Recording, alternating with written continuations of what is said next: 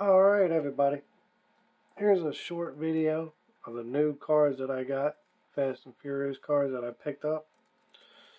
You can watch the commentary video where I go into a deep discussion talking about the collecting state of Hot Wheels and diecast and the little environment that we are in with collecting and stuff. But this video is a short video just showing you these cars real quick. This was the BMW M3.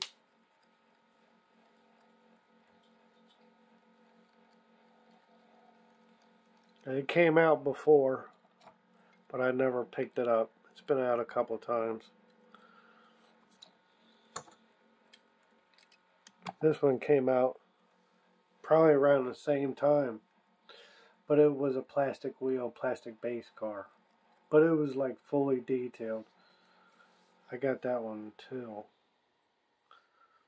Oops.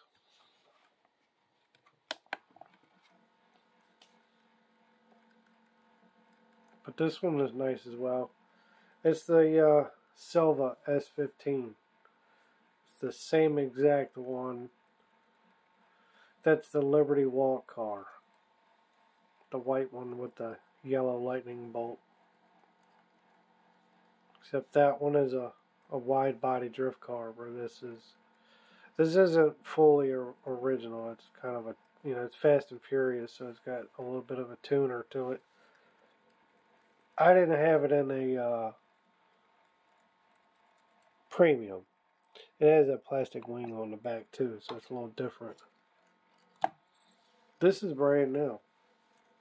This is a Toyota Sawyer.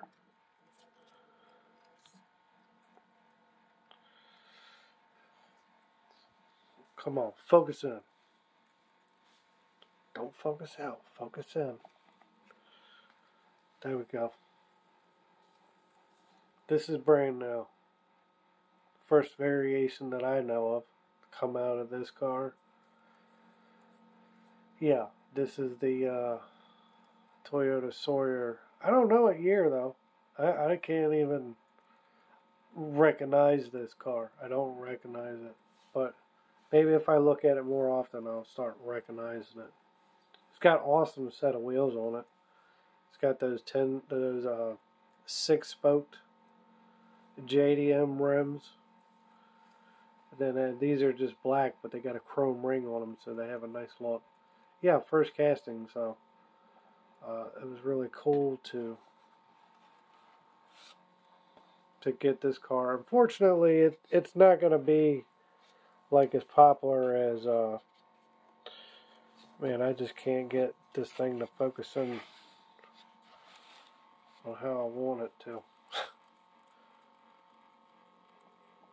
Anyways, yeah, they're all nice cars. This one here, I'm gonna take this one apart and put either black 10 spokes and make it look meaner, or put chrome 10 spokes and make it look more elegant. Not too sure. Might put both wheels on, see how I like it. But yeah, nice cars. Picked them up, so